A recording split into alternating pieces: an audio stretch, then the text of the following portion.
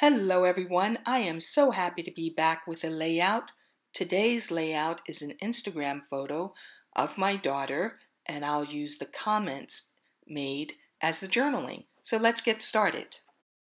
The first thing I did for this layout, besides covering up all the personal information in the comments on the Instagram for my layout, I chose my background paper. The pink border is Tutu Pink by Basil. It's my favorite pink, and the flower paper is from Authentic-U. I hope I'm saying that right. It's the Cuddle Girl collection.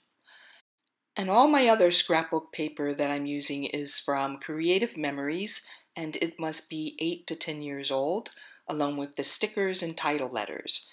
And so I'm trying to use up everything in my stash. I like this paper though. I haven't looked at it in years, so I'm getting to use it. Yay!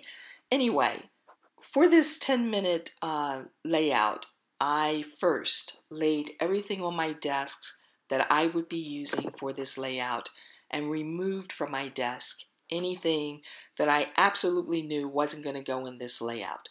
And for me, that really helps me get to finish a layout in a short period of time. But the whole idea of my doing this isn't so much that I need to absolutely beat that 10-minute clock, though I like to and I'm really happy when I do.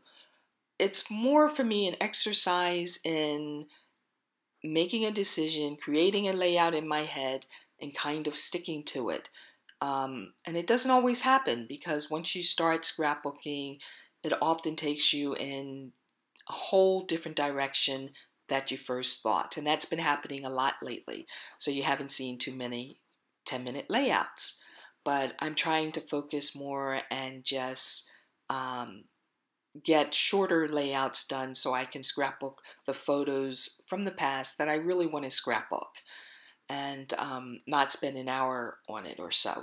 Not that that's bad. That's not bad at all. But, you know, life's busy and I can't always do that. So why do we scrapbook the photos that we choose to scrapbook? Every photo has a story. Somebody said that. I don't know who. And I think it's true, but whether or not we want to scrapbook that story or not is another story.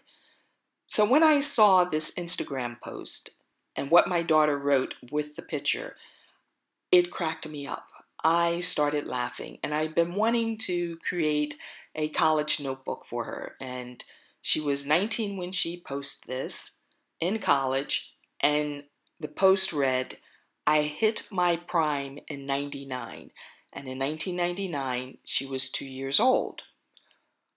You'll probably see me scrapbook this photo again in a different layout, but this one's going in her college notebook because I just thought it was hysterical, and it has comments made by her friends, college friends, and others.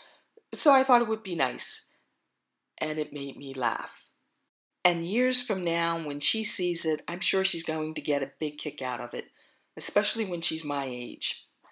Anyway, those enamel dots I am using, they are from Simple Stories. The camera is Chamel. And amazingly, I did beat the 10-minute marker, which I'm surprised about. I did go back in and wrote years old behind the number 2 for 2 years old. So add another 10 seconds or so to it, but I am done. I'm really happy with it. And for me, I really like that I didn't make every photo on here straight. I never tilt my photos or slant them. Everything's normally, well, I shouldn't say never, but it is exceedingly rare. I cannot remember the last time I may have made something crooked. But I did that with this layout, and I'm happy I did. Thank you so much for joining me. Do like, subscribe to me, and share. It's very easy to do. And have a wonderful day. Happy scrapbooking, and I will see you next time.